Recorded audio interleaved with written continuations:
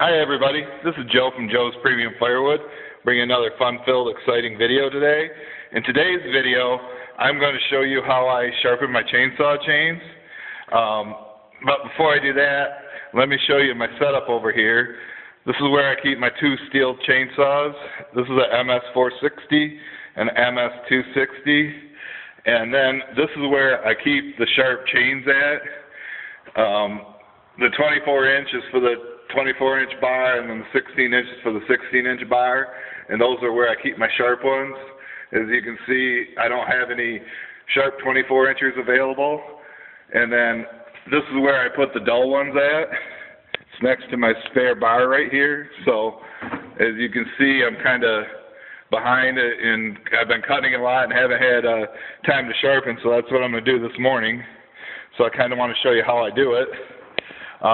I've got a 16-inch chain on there right now, and the first thing I do is mark one of the teeth red so I know once I go around where to stop at. And I've already got this one set up, and so it's ready to go just to save the time. So let me show you real quick, and hopefully I line this up good so everybody can see what's going on here.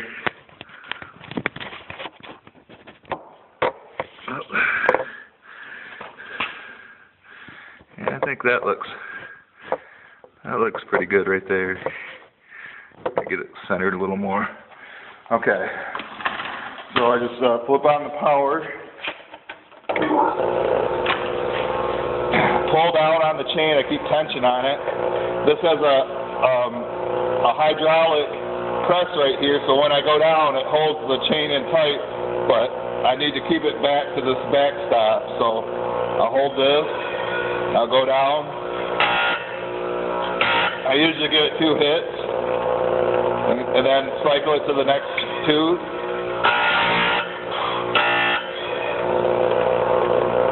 Probably taking off about 1/32 of material.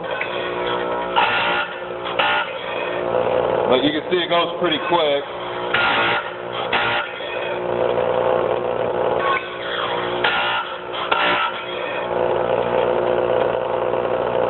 Now that one, this has 2 back-to-back teeth going the same direction, so I have got to skip that. That's where they put the chain together at.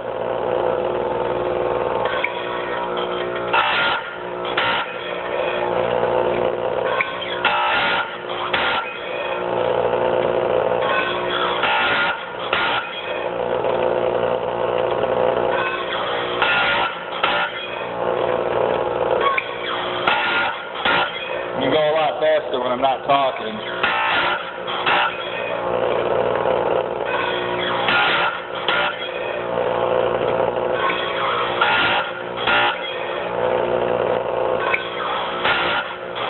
Okay, here comes the red tooth. It's right here. So that side's done. Now I loosen it up. I adjust the angle on here to do the other side. Tighten that back up. Loosen this. This is what holds the teeth. Go to the next tooth. I need to adjust this backstop in a little bit for the other side. I did all this on the other side before, so now it should be.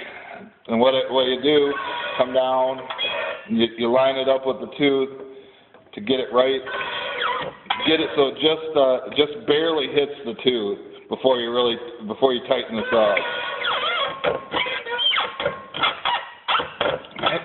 That's pretty good right there. And then this is the tightener right here. So tighten that up. So should be ready to go.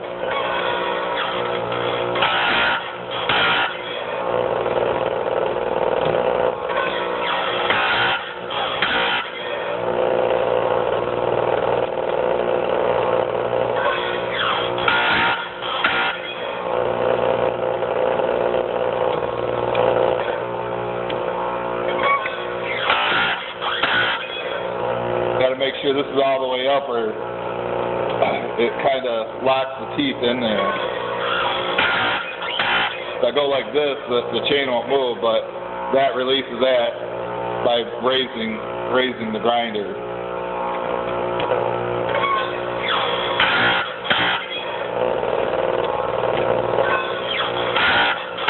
And this is a back-to-back teeth, so I don't go as far in the cycle.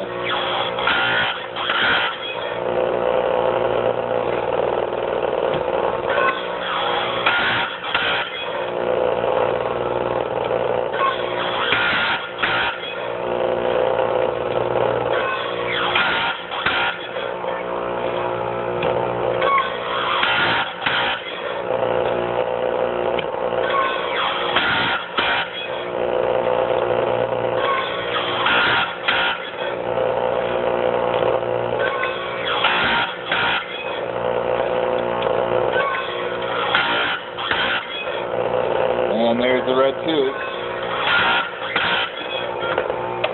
Just like that, I'm all done. So this chain is ready to go. Just take it off here, and go put it over here with the other ones that are sharp. And that's ready to go. I know a lot of people out there like to use hand filers, and I tried doing it, but I just could not get it sharp. You know, the chain lasts for about 10-15 minutes, and then you need to use this thing again. So I much prefer doing that. So now I just got to sharpen the rest of those chains, and I was going to show you what I'll be doing once I get those chains sharpened. Nice day out. I had to shut the door because it was too bright with the autofocus. But just kind of want to go back here and show you my project for the rest of the morning. We can get all the rest of these oak and cherry logs split that we cut the last couple days. That's all we have left of them. And then I'm going to put them in here. And as you can see, this area is getting pretty full.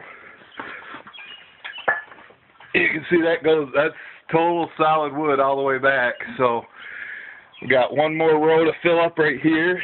Fill this row right up to there, and then this last row in here, put it right on that pallet, and this area will be full. I would guess there's probably at least a dozen cords in there once it's all full. So, well, that's it for today's video. I hope you enjoyed it, and as always, like Joe's Premium Firewood on Facebook.